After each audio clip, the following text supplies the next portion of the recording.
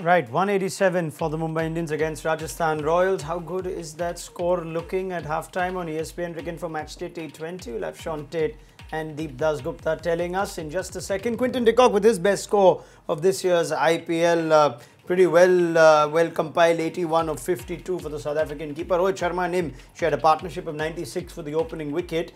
Jofra Archer again amongst the wickets, and a much improved performance by Rajasthan towards the death in comparison to the numbers that we showed, yet still good runs. Let's take your questions and suggestions through, so start putting them in. I'll fire them to Deep and Teddy.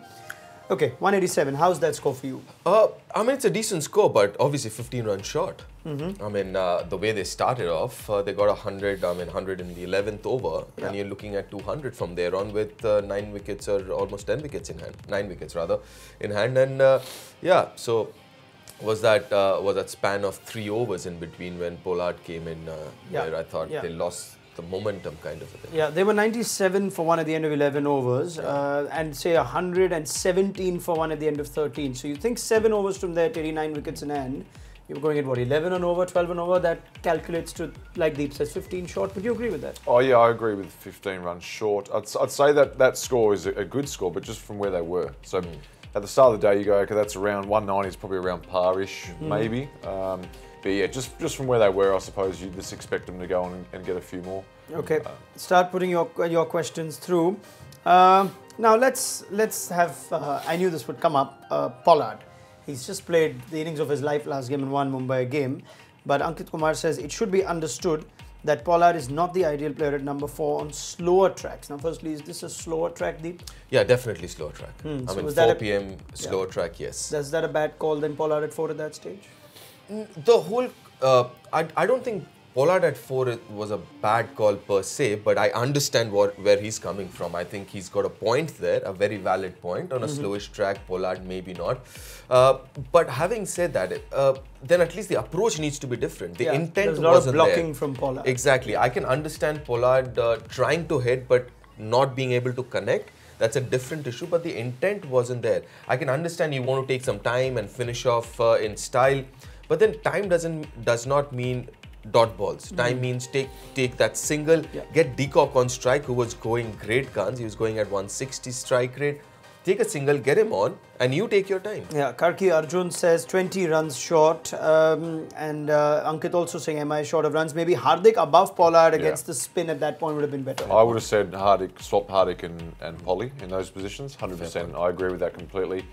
We mentioned that off air. Yeah, and this is not something we're saying in hindsight. We genuinely thought we said it. Yeah. I remember we were talking about it, and straight away it was like Hardik should go in next. And then Pollard could have done his job where Hardik did that. I mean, you can even think about Krunal. As well at that time. But I can understand why not Krunal, because you already had a left-hander. So, but yeah, Hardik, fair point. Yeah. Crispin Gerard says, what makes it hard to read or pick Jofra Archer? Teddy? Oh look, he's a good bowler, but I think his size. So he's very tall. He's got a tall action, and he's deceptively quick. You know, it's hard to read what sort of pace is going to come out because it's so effortless the way he bowls. So his slower ball, his bouncer, and his length ball, it seems like he holds the same intensity and the same action through the crease. Anything on Jofra that you think would be hard for him? Obviously, his action, he's got a very high arm action, so he also gets some extra bounce, maybe 3-4 inches more than any other bowler.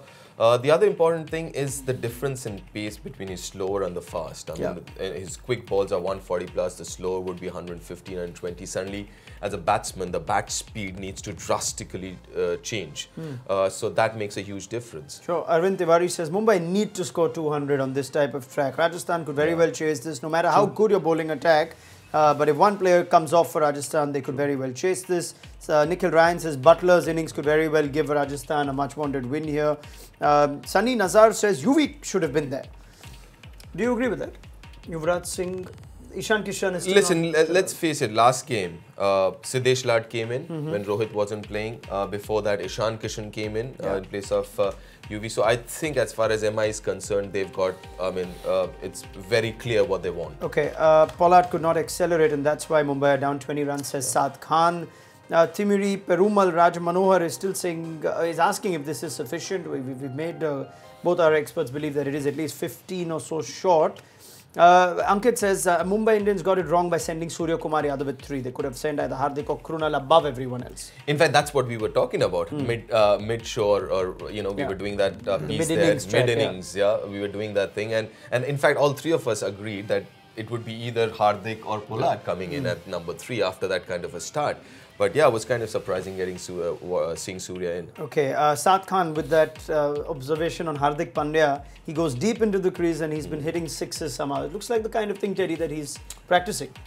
Yeah, obviously that's where he bats. He's not. Obviously a lot of his runs are going to come at the death because that's where he bats. Yeah, so but deep in the crease is what he's saying. The comment. Deep. Oh, okay. Yeah, I mean, he does that well. Yeah. We've seen it on social media. I think they post a few videos. Yeah, he does it well. He stands. The best thing about the way he stands still. He's so still. He keeps his head still.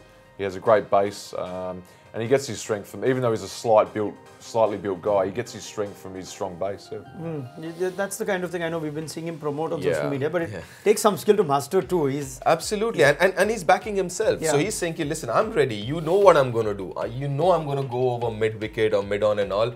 You get it wrong, and I'm going to take you out of the park. So yeah, I mean, as a bowler, I'm sure you see that and you look at it and you say, listen, you know what? Maybe let me just bowl outside off stump. Let me stay away from the arc. Yeah, you want to stay away from his arc for sure. Absolutely. That's why I think even Unadkat at the end there, he should have stuck to his guns with the short length stuff. I know talk about Yorkers, but obviously they're not confident hitting the Yorkers. So that back of length stuff, even Archer was bowling that to Pollard.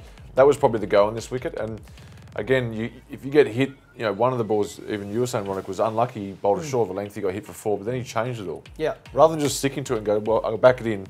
Oh, I'll just lob a little slow ball in the slot, trying to change too much. So, tough score. It's actually funny, I mean, how a lot of bowlers and captains look at the outcome, if it's a boundary or a 6, and not look at it whether it's off the edge or was he comfortable playing that shot. You just look at, he went for 4, that's not the right length, the right ball. Absolutely. Okay. Dinesh Nair says, Shreyas Gopal giving away just 21 in his 4 overs. Is the ball going to stop in the second innings for the spinners as well, Deep? It will. In fact, spinners, I believe, would get more purchase of this surface in the second innings, so that would make things a little more difficult for the Rajasthan batsmen. While somebody mentioned about Joss Butler, yes, but somewhere I also think Ajinkya needs to play an important role. He knows Wankhede. This is his home ground. He knows how to play spin. So, yes, while Joss Butler is very important to get that momentum going, but if you have to chase down 187, it's not just about one person. Yeah. He can get 100. But he needs support, and I think Ajinkya's innings could be very, very important here. Saad Khan says, I could not see Smith in the field all day. It's almost like he's absent. Well, maybe the ball just didn't go anywhere near where he was fielding. And the opposition captain didn't storm out as well. So for Smith to be involved in a huddle, so that didn't happen. All right. What else do we have? Why isn't de Kock having more of an impact, says Crispin Gerrard? Could he have been more destructive? Did he slow down, perhaps, in the second half? I actually looked at the numbers, right? That Pollard, partnership. Yeah. But he did not slow down. It's just that he did not get strike during that partnership. Out of that 18 deliveries, he faced 6, out of which he scored 11, I believe, out of those 6 deliveries. And Pollard played those 12 deliveries and got 6. I think we're going to be harsh. That's a good innings. Yeah. It's a good innings. 81 off 52 balls. 155 strike rate. It's a pretty good knock, isn't it? Yeah. MSDN Pandev, that's the name, says Rahul Tripathi could be better if he opens with Butler. Well, already Butler and Rahane have come, but if you play Tripathi, then what do you do with Rahane? Yeah, that's the point. But I mean, having said that, I think Ajinkya needs to fire, and Butler, while you need Butler's explosive batting, but you also need a sane head out there, and especially against the spin. Okay, Joss Butler's there. He's played for Mumbai Indians before. He's familiar with this place. He's going to have Bumrah against him, and Bumrah's got him 3 times for a strike rate of 126. So that's something you need to keep in mind. 3 out of 4 for Bumrah. Is he taking the new ball for you, either first or second over? Behrendorff, we assume, will, but Bumrah with him? Yes, 1 over, yes. If you have numbers like that, definitely 1 over. You'd go with that? He's got to go at least 1 to Butler if he's there, and even Rahane as well. So, absolutely. Predictions. Are Rajasthan going to pull this off, or will Mumbai manage? I think Mumbai will manage, but it's not going to be as easy as it was looking in the first 5-7 overs of the game. Teddy? It's going, like we said, it's going to take a big score from it, say Butler or Rahane, but there's 50-50. You think it's 50-50 at this stage? Oh, yeah.